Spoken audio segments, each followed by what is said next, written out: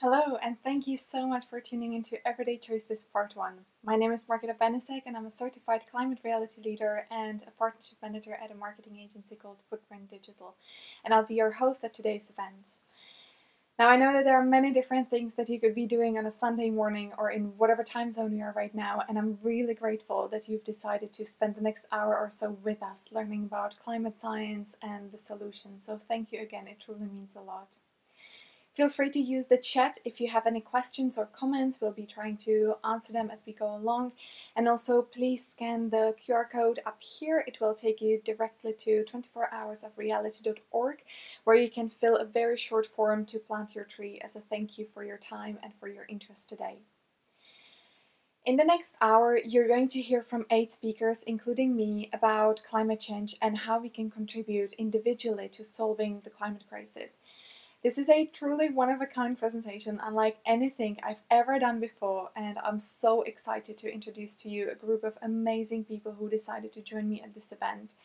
I'd also like to thank my team at Footprint Digital and the whole Climate Reality Project for all their support over the past few weeks, because they've really made this whole thing possible, and I'm very proud to be part of this global initiative. The purpose of this presentation is not only to help you understand climate change, but also to hopefully make you feel inspired, make you feel like you can make a difference in your personal life, at work, or in your community. Because as Greta said, no one is too small to make a difference. And we need each and every one of you to solve this global crisis. The majority of time today we're going to spend at looking at the solutions. Climate change is without a doubt a heavy topic, it's scary, and sometimes it may even seem too big to deal with. And to a certain extent it is, it's true. We do need support from our governments to achieve systemic change and green recovery, as we will be slowly getting out of the global pandemic, hopefully sooner rather than later. But until we get there, we can only do what we can do, starting with our individual actions, our everyday choices. But before we begin, here are a few words from the former US Vice President and founder of the Climate Reality Project, Al Gore. Hello, everyone. I'm Al Gore, and I want to thank you for joining us today for 24 Hours of Reality, Countdown to the Future. As all of you know, we're living through truly extraordinary times, and if you're like most people, you look at these challenges that we're facing now, the climate crisis getting worse, COVID-19 pandemic, structural and institutional racism, the challenges to the operations of democracy, and you ask yourself, what can we do? How do we overcome these truly existential threats that are connected, and how do we build together the sustainable future and the just and fair future that we want and deserve? Well, the presentation you're about to hear and the discussion you're about to join is about these questions. Your host is an incredible climate reality leader that I personally have worked with, and through their presentation, you'll learn the science behind the climate crisis and why it is having such a devastating impact on the ecological balance of our planet. You'll also learn how the climate crisis is connected to the COVID-19 pandemic and is connected to the broader injustices and inequities, not only in the US, where I'm located, but in places all around the planet. Just as important, you'll learn that we have the solutions, and you'll learn how we can work together to solve these crises, starting with a green recovery and with a just transition to clean energy and the technologies that can make our world better in every way. You'll learn what you personally can do to make a difference and to help us create the future that we want and that humanity deserves. So before I hand you back to your host, I want to say one other thing. Thank you for being a part of this global conversation. The truth of our circumstances is very clear. We have to solve the climate crisis, and we have the solutions we need today. I know that we can solve the climate crisis. We have the political will. You know it's a renewable resource, but it's really because of people like you who are ready to commit the time and energy and attention and stand up and fight for a better world. Because of you, I know that we will succeed. Thank you. Now you're finally going to hear from our speakers. They're going to share with you their personal stories and the solutions to climate change that can be applied at an individual level. First up, we have Maxim Gelmann, aka Mr. Stroodles, the founder of the famous Stroodles pasta straws. He is saying pasta la vista to soggy paper and plastic straws as they are an easy and uncompromising solution to the single-use plastic problem. In fact, Stroodles is not just a straw company, it's a movement inspiring small sustainable changes one strudel at a time. Maxim has received lots of viral press globally and has created a new industry from scratch. He is keen to share his learnings on how to inspire the world to make small sustainable changes to create a ripple effect. Maxim, the stage is yours. We don't need a handful of people doing zero waste perfectly. We need millions of people doing it imperfectly. Just let this sink in. It's a very powerful message. And zero waste, it's just a synonym. This can be replaced by sustainable lifestyle, the choices we make. It's not about that. The main thing is the masses. It's about like getting a buy-in from that masses. It's the powerful, basically intrinsic message in there. There's 7.8 billion people. If we can just convert 1% in the next year to just do something, to just create that little thing, this will create a ripple effect, this create a domino effect, and this is where the change actually lies. And we know it works because at Stroodles, we've created a new product, we created a trend, and we can see people love it, people engage with it, and hopefully subconsciously it triggers behavior. So that's exactly what I want to look at today, is just how do we get that buy-in?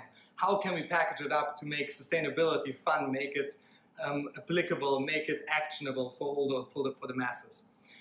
To do that, I want to explore the psychology of people a little bit, and I look at the obstacles. So the main obstacle is stereotypes. People at the moment, Joe Bloggs on the street is exposed to, in their eyes, extremes. The messages on TV, the messages on Facebook, the friends they talk to, for them it's extremes. Even using a reusable bottle is an extreme for them in their day-to-day lifestyle. And that's just the tipping point of it. They see all those radical things. They see the bigger picture, not digest to them, so they can't relate to it. And that's exactly the problem. This is actually, those stereotypes, those extremes are actually what might deter them. They might not want to do anything, so they won't even see those actionable things because they don't aspire to that person that they see. They don't want to be like that. Which kind of brings me to the next point, to the next obstacle. It's compromise. What is compromise? Looking at Google, it's making concessions lower than is desirable. Why? Like, and subconsciously, we all know that definition.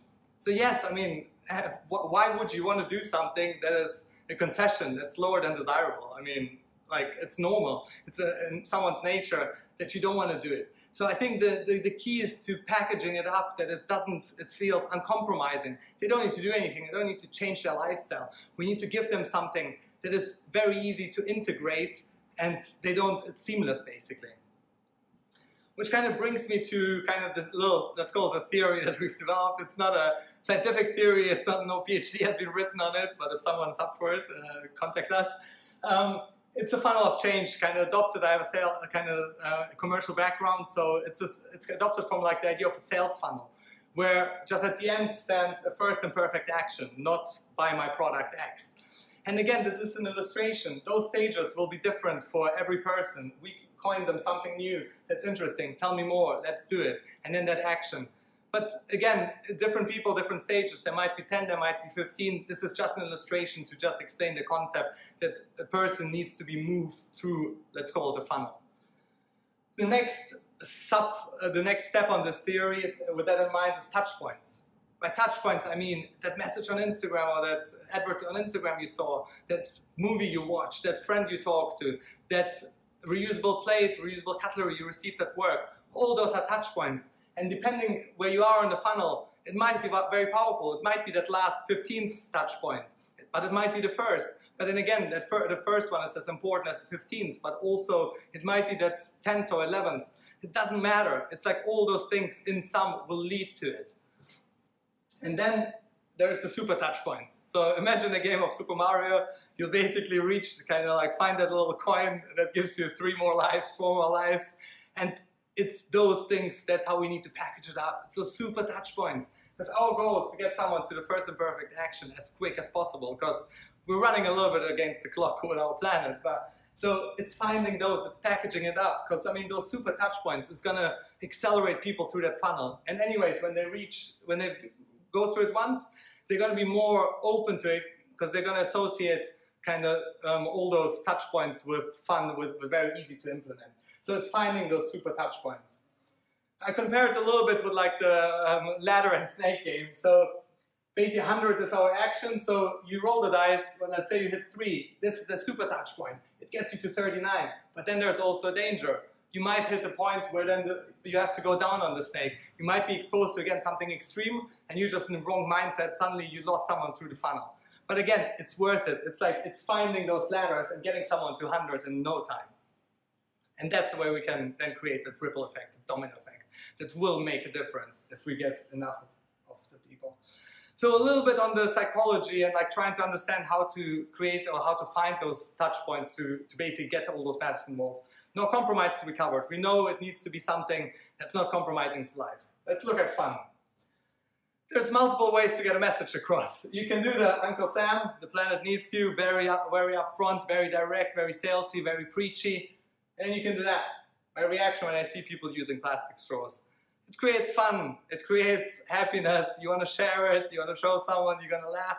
And that's exactly what we want. Subconsciously, you've kind of maybe, that super touch point, we've moved you 4 or 5 points across, because now suddenly in your head you associate sustainability with fun. And that's exactly what we want. And then there's the next one, the secret sauce. And to be even honest to myself, like that's something I've kind of probably only understood now, preparing that talk for you guys, is that added value you're getting. So what we saw with pasta straws, it's basically when people try one, it makes them happy, it makes them fun, it's a conversation starter, it's an icebreaker. If you share something like that on a video, if you share like a cool idea on your Instagram, suddenly you get people you get likes, you get comments. Suddenly you've gotten that recognition, you've gotten positive emotions, and for everyone it will be different what that added value is. But it's that you're not doing anything extra and you're getting that. I think that's very powerful. So if we can incorporate that, that's a key to it all. Just as an example, to illustrate my point, what I came across, it's that stapler. Yes, you heard correctly, it's a stapler. So what it does, it kind of acts a little bit like a hole puncher, and then it twists the paper, so it then staples it together. But it ticks all the boxes. If you get that at work, so you have your effect of stapling, but then basically it's fun. It's plus it's a conversation starter, 100%. People will notice that. People will notice that funny looking thing except of that. But then you've done something powerful. You've written the world of staplers. Yes, if you think about it, there's quite a lot of staples around. So again, it's no compromise. And that added value is in that sense like conversation starter, like positive, it's fun, it's happy. So think about it. So I want to end again on just like our formula of no compromises, fun and added value. Just that's where the power lies, to create that domino effect. Like just packaging it up like that, or giving someone that's not compromising, that's fun and happy, and that's that added value, intrinsic added value subconsciously. That's how we can create those super touch points. So let's make a new stereotype that sustainability is fun and it's easy to implement. Thank you very much. Thank you, Maxim. Next up, we have Anne-Sophie Blanc. Now, Sophie has a special place in this event because she was one of the people who organized the event last year, the event that completely changed my life. We became friends and we also did the climate reality training together earlier this year. So apart from being a climate reality leader, Sophie is also a technology consultant at IBM iX, focusing her work around sustainability and green tech. And today she's going to be talking to you about how much difference can one person really make. Hello everybody, and thank you very much for joining me today. And thank you Marketa for the lovely introduction. I already spoke at 24 Hours of Climate Reality last year, and a lot has changed since then. But one thing that hasn't changed is the reality of climate change and global warming. But today, I would like to speak about the everyday, the choices we make every day, and how we can use our voices on a daily basis. A lot of you will remember the horrible bushfires in Australia last year, or most recently, the wildfires on the west coast of America. This is Norway in June of this year, after torrential downpours. And from too much rain to not enough rain, life on this planet is getting a bit apocalyptic. This is how Edvard Munch pictured the apocalypse in 1893. And this is how I feel at the moment. Munch clearly hit a nerve there. So, do you feel as overwhelmed as I do at the moment? Because even though we might feel overwhelmed, we cannot let it lead to inertia, especially not with climate change. Simply too much is at stake. And instead of focusing on the negatives, we need to shift our attention to how we can change the path we're currently on. What can we do that makes us get out of bed in the morning for a better future? And we might think that somebody else will do our work, that agreeing is enough, but it's not. Being passive simply is not enough anymore. Our world is quite literally on fire. And very briefly, I want to speak about voting, because it is the single most powerful and straightforward way to put pressure on our governments. In November 2019, the UK government has paused fracking. And in all of 2019, the UK generated more than 18 times as much electricity from renewables as from coal. By February of this year, 279 councils have declared a climate emergency. A lot of positive change is happening, but it's simply not enough. Top-down political change is happening, but it's way too slow. For every couple of steps forward, we take one step back. We simply need more. Therefore, it is important that at the same time, change is happening from the bottom up. We need to make our voices heard. And a little over 2 years ago, nobody knew who Greta was. Now, she's mobilizing millions across the globe to use their voices and demand change from the bottom up. It all started with a Friday in August 2018, when Greta decided she had enough. She sat down in front of the Swedish parliament. For a week, it was just her. And a couple of months before Greta started Fridays for Future, she didn't have any social media. In her early days, she didn't know how to use a hashtag, and all of her posts were in Swedish. And yet, in little more than 110 weeks, she got nominated for the Nobel Peace Prize. She was voted one of the 100 most influential people by Time magazine. She's spoken before the UN, the EU, and the World Economic Forum. She even met the Pope. So what do we need to make a difference? And there might be another Greta in the room. But unfortunately, not all of us are Gretas. So how can we use our voices effectively? How can we influence others? And how can we enact change? The magic number to do so is 3.5%. This is based on research conducted by Harvard professor Erica Chenoweth, who's argued that nonviolent movements engaging a threshold of 3.5% of the population have never failed to bring about change. She looks at examples of the civil rights movement or the women's rights protests to support her thesis. So bringing it back to the topic of today, 3.5% is all we need. 3.5% of the people on this call, in this city, this country, and this planet to speak up and actively participate in protests using their voices, their votes, and their choices to ensure serious political change. Change at the ballot box and change in the choices we make. And we each have a network of 150 people. And biologically, our brain cannot maintain stable social relationships with more than 150 people.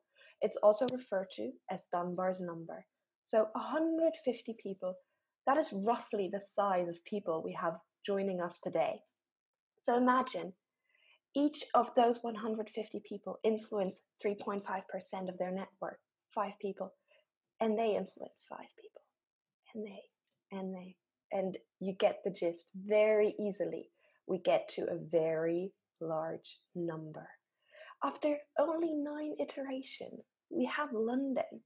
And let's just take a moment to imagine the impact of 9.8 million people. And I also want to speak about choices. Because it is easy for us to think that our impact doesn't count. But with enough drops, we can fill any bucket. If enough of us care, and all we need is 3.5%, we can make a significant impact.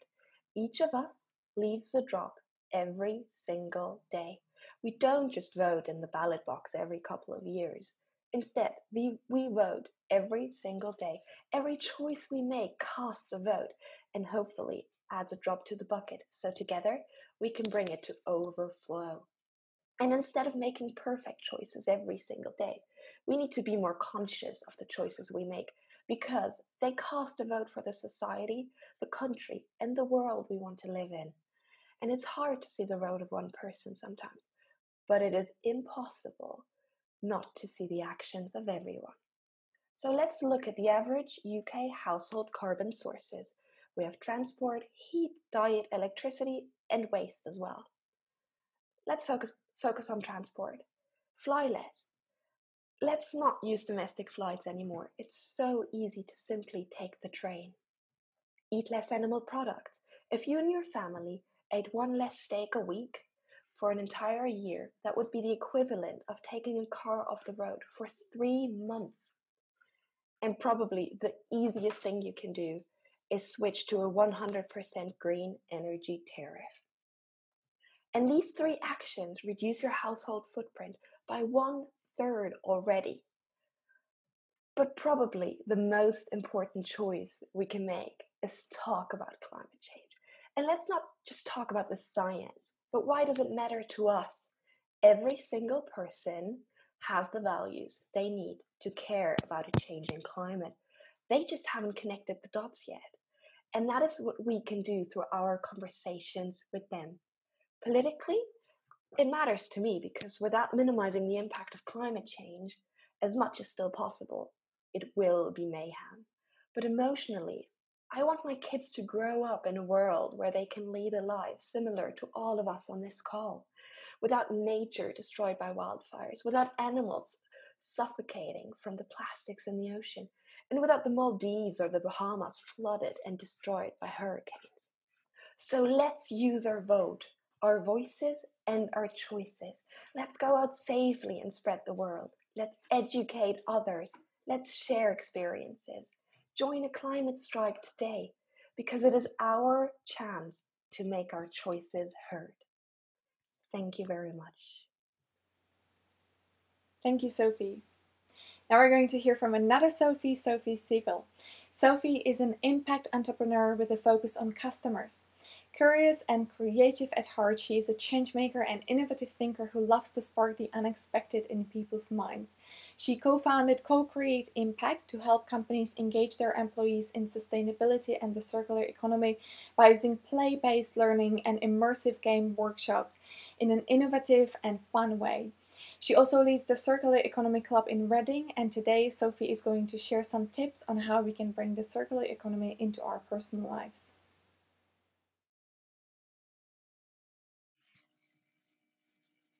If there is one thing I realized across the years is that it always starts with a story. So let me start by telling you my little story. A couple of years ago, I embarked on an adventure to go and run the Uganda Marathon. Now, at that time, I had absolutely no clue on how this experience will change the rest of my life. You see, I wasn't raised by eco-warrior parents. I actually had a very traditional commercial career, and sustainability meant green stuff or CSR policies to me. But on day 5 of our trip, we had the chance to go and help with a local community project. Our mission was simple. We had to build a wooden hut, that was to become a plastic collection point and tell the locals what it was all about. So I remember going onto that dirt track, giving out leaflets, and at the end of the street, turning around, and I could still feel my heart actually racing when I realized that the people I had talked to, especially the children, had cleared out the streets of over 50 kilos of plastic within a couple of hours. And that moment was really the first realization moment for me, when I realized that change, positive change, can happen at speed. And this change can be for the people, the planet, and the profit at the same time. And that was a fascinating moment. Now, fast forward a couple of months later, someone mentioned something called the circular economy. And I got curious. And at that time, I realized that actually this is exactly what had happened in front of my eyes in Uganda.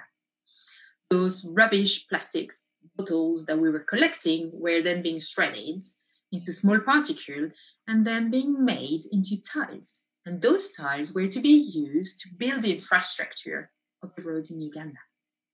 That was the circular economy. And at the same time, I somehow rewatched The Lion King with my kids, and there is a theme there that really stays stuck in my head when Mufasa tells his son, when we die, our bodies become the grass, and the antelope eat the grass. And so we are all connected in the great circle of life. And this is exactly that. In the nature, everything goes in circle, everything has its space. There is no waste. There's no waste. Full stop. So just to tell you a little bit more about the circular economy, it's quite simple to picture it as a line. In our modern industrial world, we dig something out of the ground, we make something that has value with it, we consume it, and once we're done, we're throwing it away. And that often ends up in our landfills. In the circular economy, you can imagine bending that line into a circle. And then the products basically goes round and round into that circle. They get being used again and again. And once they stop being used, they are being dismantled and the different materials are being reused for different purposes. And at that time, I realized, I was like, it makes so much business sense. And it makes so much sense to me, more importantly. And that's when I started questioning, if it makes so much sense, why isn't it more present in my life? And I went through a very big phase of questioning. So if the circular economy is about designing out pollution and keeping product and material in use for how long as we can, where could I start to repair more things? Could I start sharing more things? Could I start reusing more things? Once it's done, could it be repurposed and remake as new for someone else?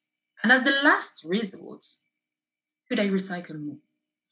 And then from the natural cycle perspective, it was like, were there any cycles in my life, in and around my house, that were being broken, that I could start to restore? And this is where I decided that the first thing to do was actually to use my consumer buying power, as we say, but basically to reward companies that were doing something good.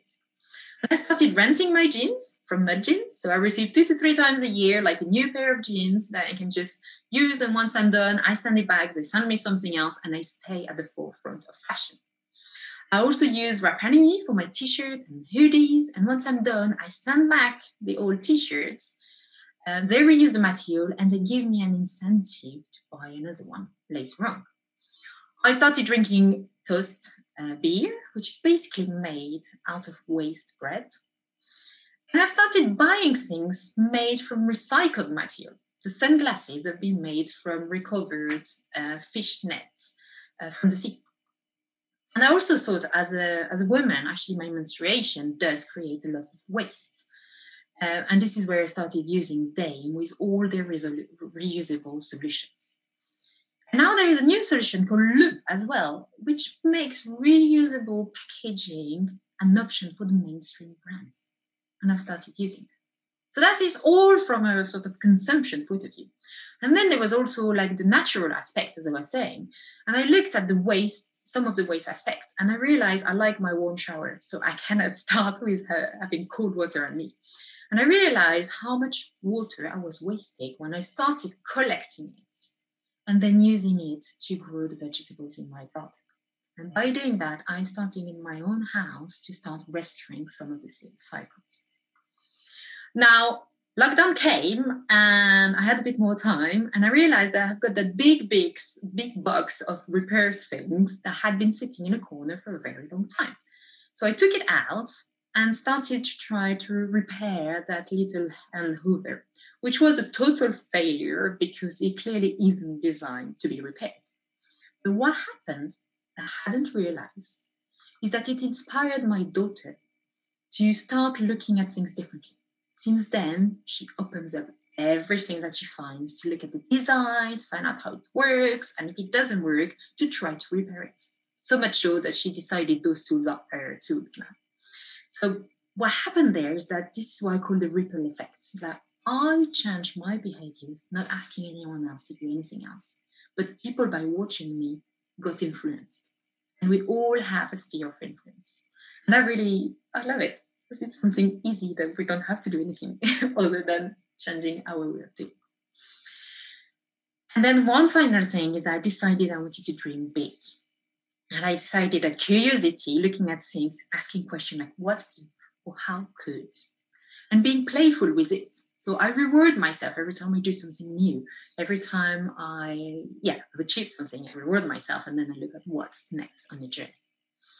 So here really isn't about giving you a blueprint of what you should do. It was really about trying to give you some inspiration to show me my journey, my imperfect journey, because I'm far from being brilliant at all of it. But this is that. So I would really, if there is one thing I'd say if you can take from this talk, it's like pick one thing that seems to resonate with you from my talk or from any of the other talks that you would listen to today, and commit to do it. Commit to yourself, but also commit to other people. Go and tell them, you know what, I've heard about that, this is brilliant, hadn't thought about it, I'm going to do it. Because by committing to others, we increase our chance of making the change happen in our life. And it feels good. And the final thought is that for me, for the first time ever, going around and around and around in circle makes sense.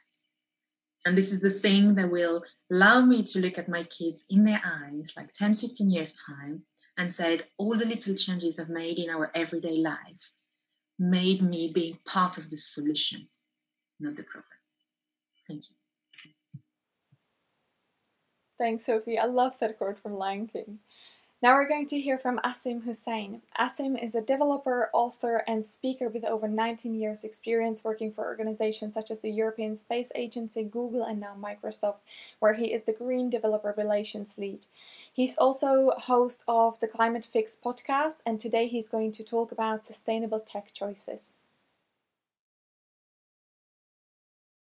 My name is Asim Hussain, and I am the Green Cloud Advocacy Lead at Microsoft. I'm also a co-organizer of the community climateaction.tech, and I'm helping to grow the field of sustainable software engineering and help answer the question, what choices can software engineers make to build a sustainable future? So the field of computing is a field of specialists, and in order to build software, what you do is you gather together a crack team of specialists with complementary skills.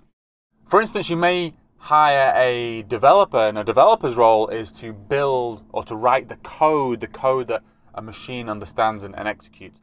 But then you'll also hire perhaps a tester whose role it is to make sure that code is bug-free and kind of put it through its paces. You may also hire a security expert to make sure that code doesn't have any security holes and can't be hacked. There's many, many, many more different specialist roles that you would bring together to build software. And I see a future where sustainable software engineering is a speciality. So just as a role of a security expert, you would hire a sustainable software engineer to join your crack team. And their responsibility will be to make sure that software has been built as sustainably and is run as sustainably as possible. That's the dream. Now let me tell you how that dream started. It started with my son Micah. So I received some advice from a friend of mine called Brendan when he was born to take the nappy changes. You know, my wife had decided to breastfeed, and so she's going to have that quality time with him. The rest of the time he's going to be passed around like a football through all friends and family. Take the nappy changes, he said, because the nappy changes, that's going to be your quality time with him. I thought that was a great idea. I'll take nappy changes. And a few days later, I told my wife she was happy with it, but then a few days later she told me, actually, I've decided we're going to use cloth nappies. Now we're a fairly green family, so it wasn't a huge surprise to me. So I was, whatever, I'll go ahead and do cloth nappies. And the thing to understand about cloth nappies is, unlike a disposable nappy, it really makes you confront and deal with poop. on a daily basis, on an 8 time a daily basis. So you get it. I got very, very, very used to dealing with poop. It'll get everywhere. I don't mind poop. I don't care about poop. I don't mind. So used to it that in fact, like, you know, people. I'll be on conference calls with colleagues, and they'll be like, Asim, what's on your face? And I'd be like, don't worry about it. It's just poop. Very, very used to dealing with poop. But then I had an epiphany, kind of, I think maybe a few months in, where I realized, well, how come I was so willing to deal with poop on a daily basis? How come I was willing to do that for the environment? How come I was willing to do that for the planet? And yet I couldn't remember a single time in my entire career that I or anybody else had put up their hands in any technical discussion, in any architectural meeting, in any team meeting, and asked the question, well, what's the greener option? Never, not once. And that started me on this huge, long journey. You know, a friend of mine in the Green Party, he encouraged me to join climateaction.tech, and I joined, and now I'm an organizer of that, and I encourage you to join climateaction.tech. And inside there, I found a lot of like-minded people who are a bit further on or more refined in their thinking about this space than me, but just generally a bunch of people who were all kind of broadly looking at the same problem. You know, I read whatever books there were on the subject. There's not many. A whole ton of academic papers, and really just started to broaden up and figure out kind of what is it? What is the advice? Like, how do we figure out what is the greener option? And I realized, actually, I need to make this easier for the next person coming along. We can't expect them to do the same stuff that I've done. First, I thought it'd be a checklist. How naive of mine. But then over time, I realized, actually, this is an entire discipline that we're describing here. Now, sustainable software engineering isn't a term I coined, but what I can lay claim to is writing the seminal work, which is the 8 principles of sustainable software engineering, which you can find on the website principles.green. So how do we define sustainable software engineering? Well, we define it as an emerging discipline at the intersection of climate science, software, hardware, electricity markets, and data center design. Now, the 8 principles of sustainable software engineering are a core set of competencies needed in order to build and run sustainable applications. Now, I don't have time to take you through the 8 principles today, but don't be afraid. Head to the website principles.green. The principles were written so they could be absorbed in about 10-15 minutes. It's not a huge amount of information to take in one go. But in 10 minutes, they won't give you answers. And I'm sorry to say, they won't give you answers. But they will give you the right questions to ask. They introduce you to topics you may never have touched on before, such as, what exactly is carbon? An understanding of electricity, a deep understanding of electricity. How is it? How is it made? What are the implications of that? What is carbon intensity? What is embodied carbon? These are things that you're not taught as software engineers, but you need to know in order to evaluate software from a sustainability perspective. So in this confusing world of all this information there is out there, the principles point you in the right direction. So where are we now? So it's still very much in the nascent stages, but it's growing and growing very, very fast. So we've got principles.green, that kind of resource online.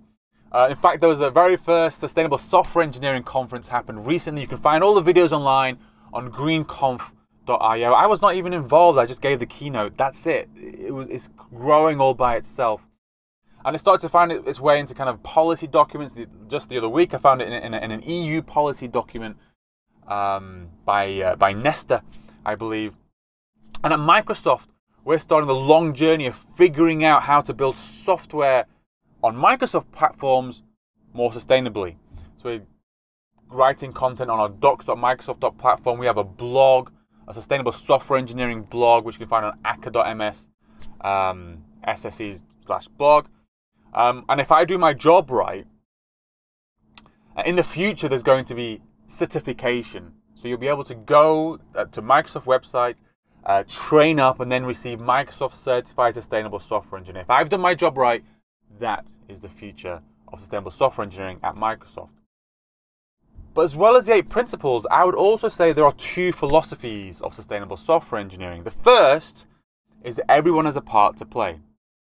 Whatever the discipline, whatever area you're in, whatever sector, there is something for you here. The second philosophy is that sustainability is enough all by itself to justify our work. In the past, we had to wrap sustainability in these little pills to make it easier to swallow. Just doing something for the sake of sustainability wasn't enough. As sustainable software engineers, we recognize there are many advantages to building sustainable applications. They're almost always cheaper. They're almost always faster. And they're almost always more resilient. But the primary reason we're doing this is for sustainability. Everything else is an added advantage. Sustainability is enough all by itself to justify our work. Thank you. Thank you, Asim.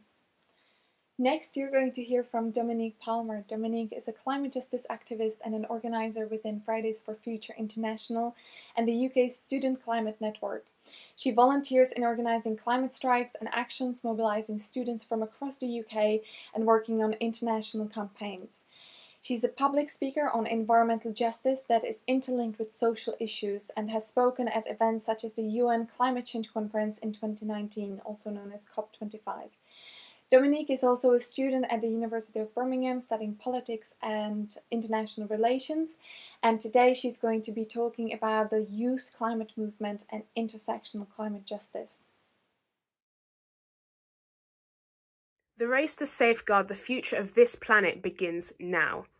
We are not only fighting for our futures, but for the present and for those already on the front lines of the climate crisis.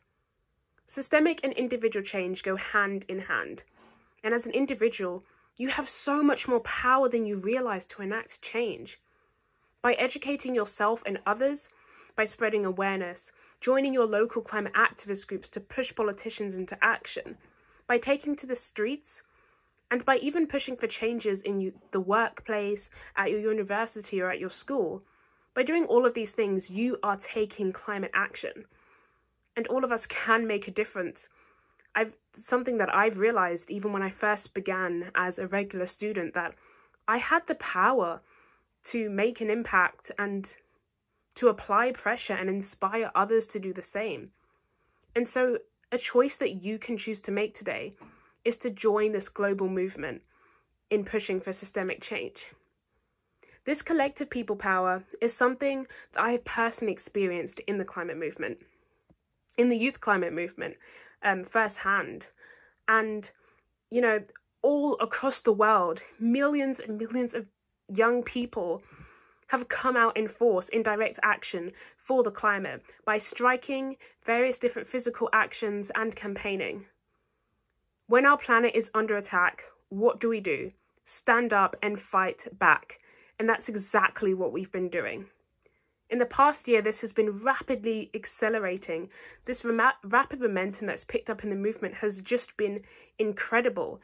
I mean, as young people, we feel betrayed by our global leaders for not taking the necessary urgent action that we need, and for setting these distant emission targets that simply leave the next generation to pick up the pieces.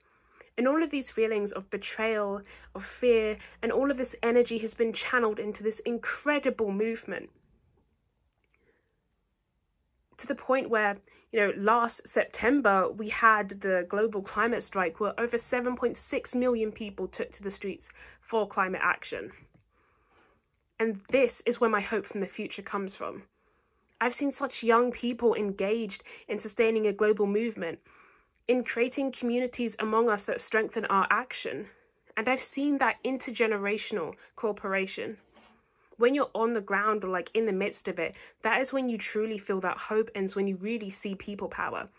So whether you join us in organizing locally, nationally, internationally, or behind the scenes on campaigns, every single part of the movement, everyone has their place and everyone is equally important in making an impact.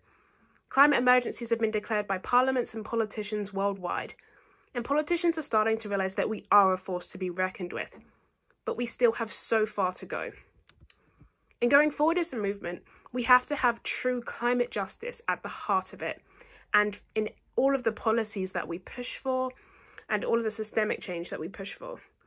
We may all be in the same storm in this crisis, but not everyone is in the exact same boat. And this is why we have to educate ourselves on true environmental justice. Globally, there is disproportionate suffering from the impacts of the crisis, such as communities of colour, indigenous communities, women, and poorer communities.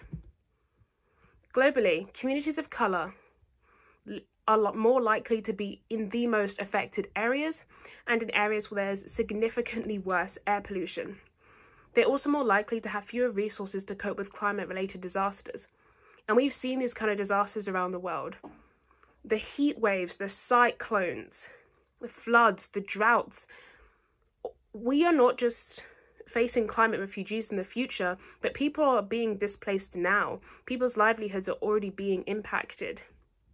We also have indigenous communities who protect 80% of the world's biodiversity, who still do not have rights in regards to their land and as people. They are environmental defenders of our natural resources, and yet they are defending their land from grabs from corporations every single day. Indigenous rights is a climate issue. And with women, 80% of climate refugees are women. They face barriers to being economically independent, which leaves them in vulnerable situations. They also represent a significant part of the global agricultural workforce, meaning working in places where the climate massively affects their livelihoods. And discrimination and violence against women rises as the climate crisis intensifies. And with poorer communities, they do not have all of the access to resources or the ability to relocate. Globally, air pollution is significantly worse for poor communities. An example of this is an example that's quite close to me as someone who grew up in London. 80% of schools in London, in the most highly polluted areas, are classified as deprived. And globally, poorer communities deal with labour exploitation in regards to our natural resources. To limit global temperatures below 1.5 degrees Celsius, we need to end exploitation of our supporting life systems and of people. These are all incredibly important things to remember if we are to mitigate for these communities. So we have to unify this struggle and realise how all of these different social issues link.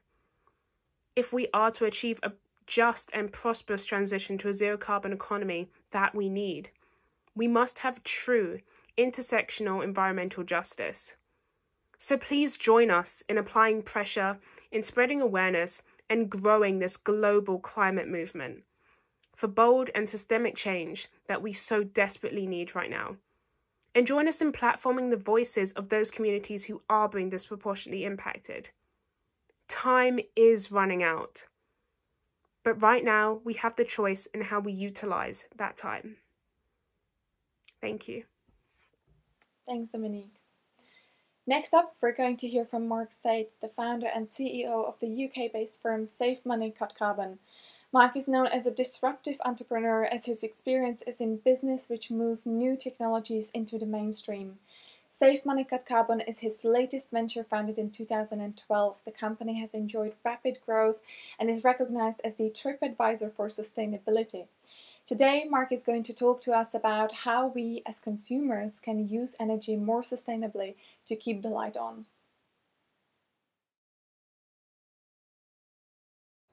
So what happens one day when we go to push the light switch and the lights don't come on? I'm Mark Said, and it's a pleasure to be speaking to you today. I want to give you a little bit of background of my background, and I want to start by kind of actually bringing forward a bit of a confession. I'm not a green champion. I never strapped myself to the tree when the builders came. I used to like my fast cars, and I've owned a few. I like to jet away on my holidays.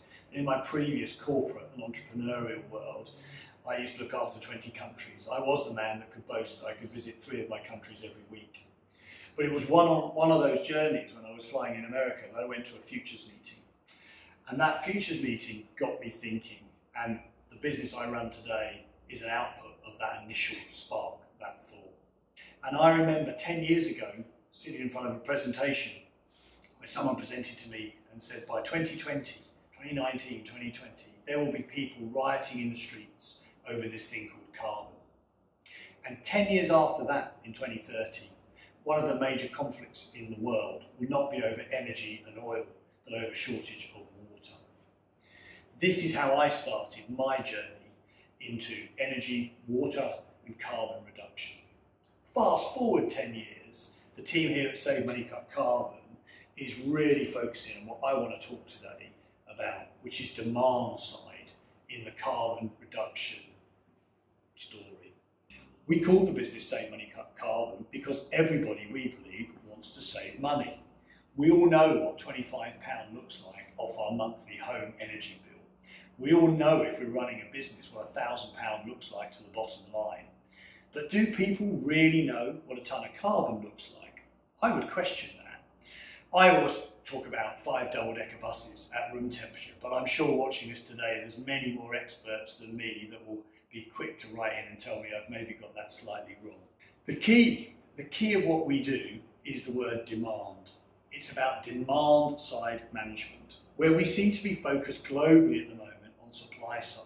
Even this week, Boris Johnson has announced more windmills, more solar panels, generating more energy. And I want to talk today about thinking about how we use less of the energy that we actually produce, whether that's come from really great renewable sources like wind, like solar, or dare I say again, to upset people, it's come from nuclear and fossil fuels, because we need it all if we're going to keep the lights on. I believe we're heading for an absolutely perfect storm.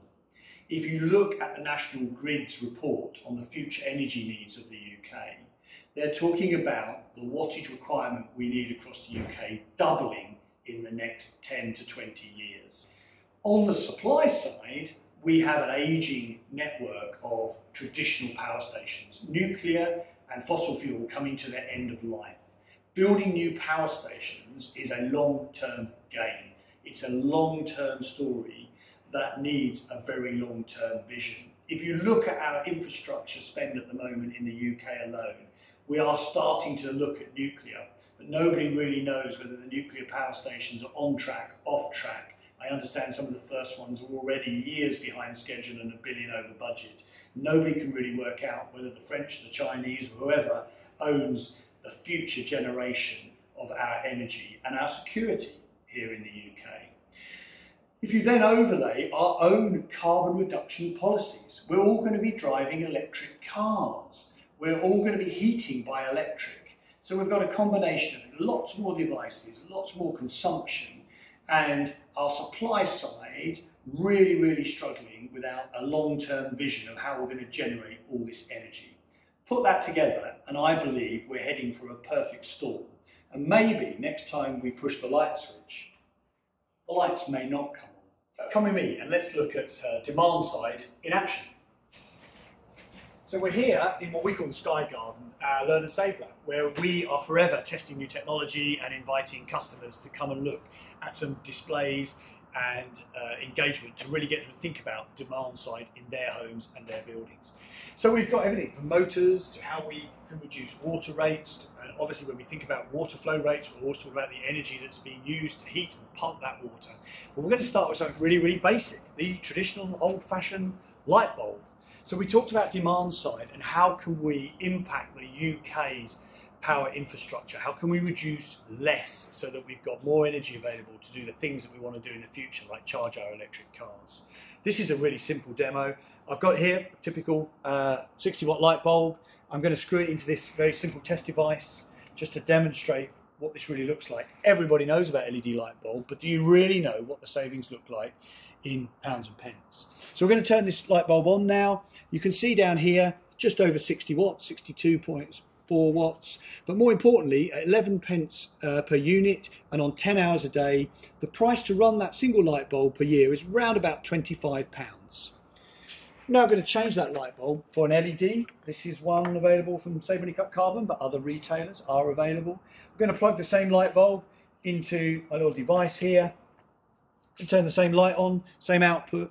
You can now see just under 4 watts, but most importantly, look at £1.56 to run that light bulb.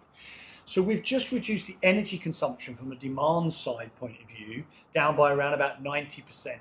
But more importantly, we talked about people understanding money saving rather than carbon. We've taken that money reduction down from £25 per light bulb down to just under £2. So let's conservatively say a saving around about £20 per light bulb per year.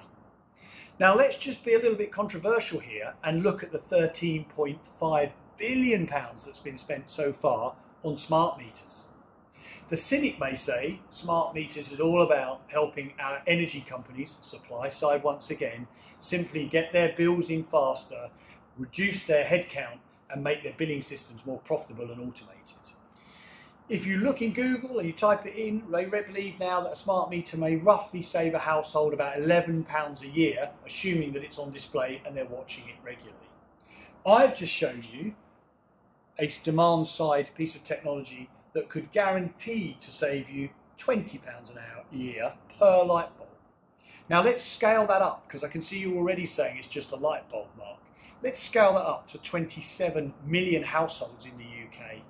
If they were all given 10 free light bulbs, that would cost us about £500 million across 27 million households, 10 light bulbs each at a couple of pounds per lamp. But we've just shown you the £200 savings that every household could enjoy. That, compared with our smart meter investment, would leave about 13 billion spare. And I'm sure, watching today, there's going to be some schools, some hospitals, lots of other emergency services, charities that could look at £13 billion spare and do some amazing things with it.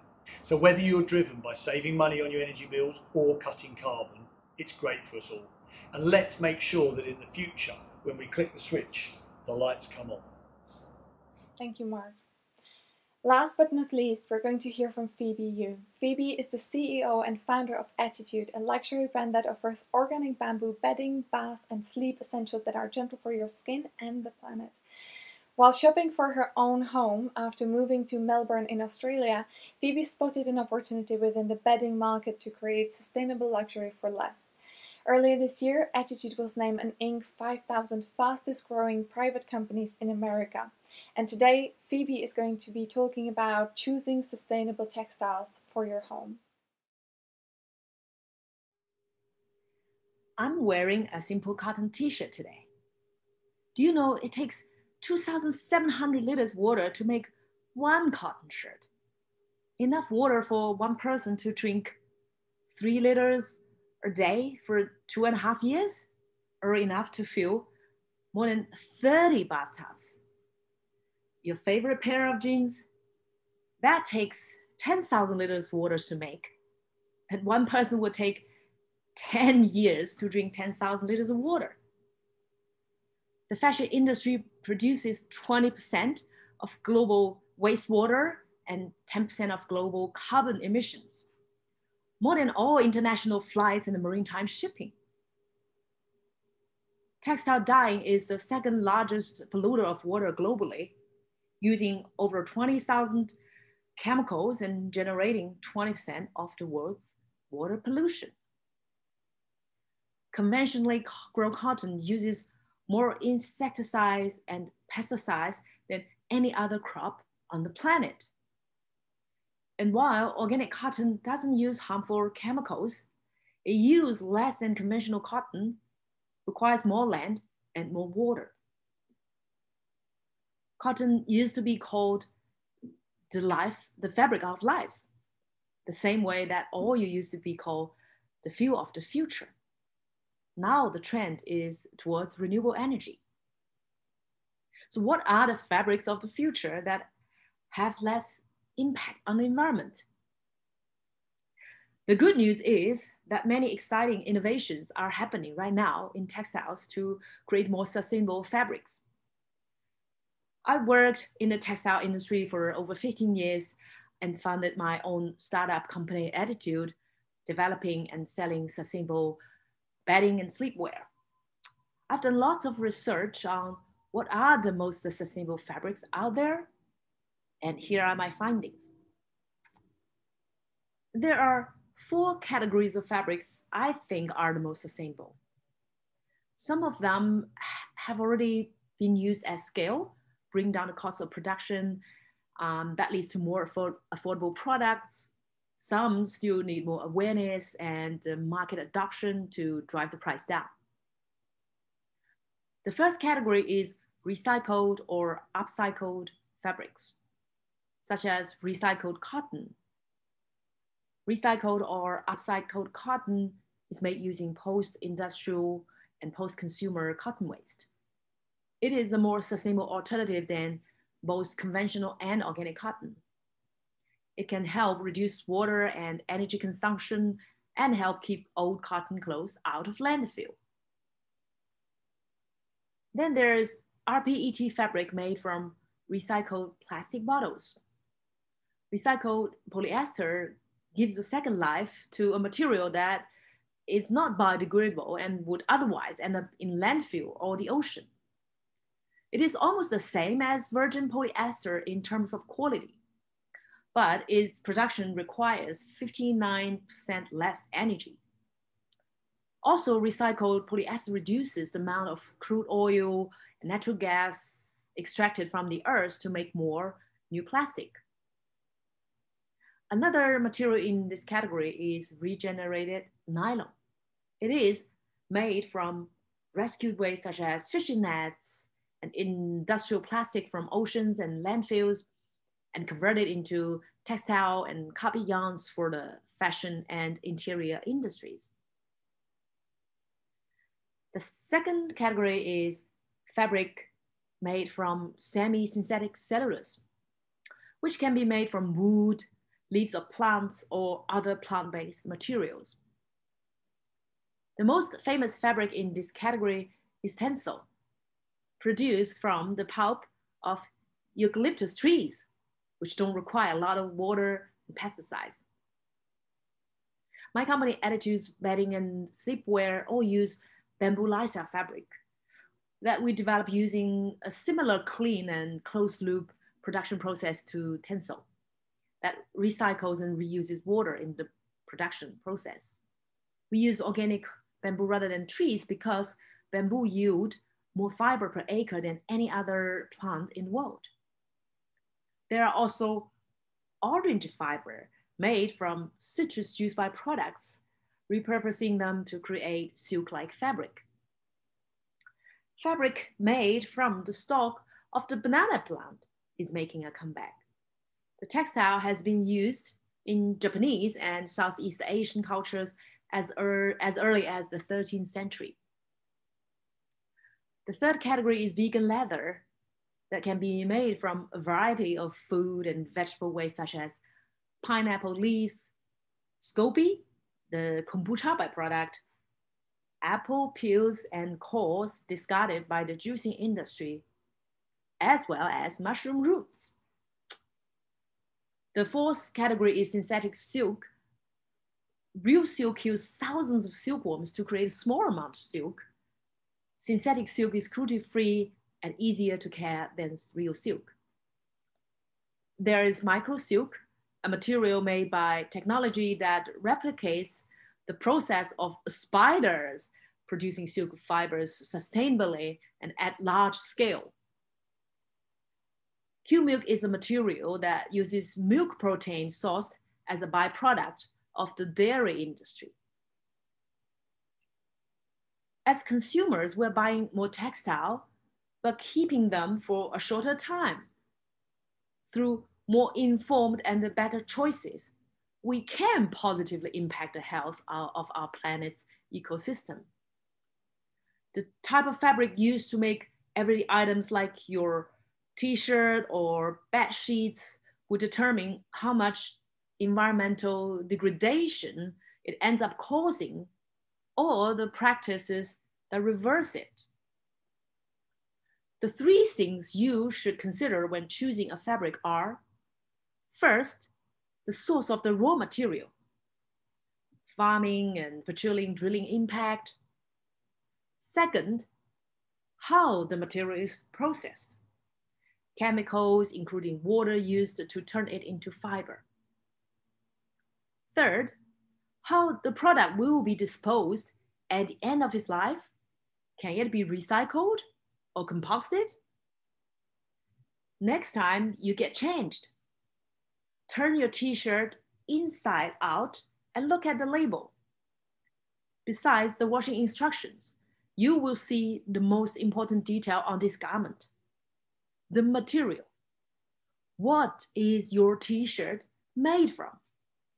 Asking these questions is the first step on your sustainable fabric journey. Thank you so much, Phoebe.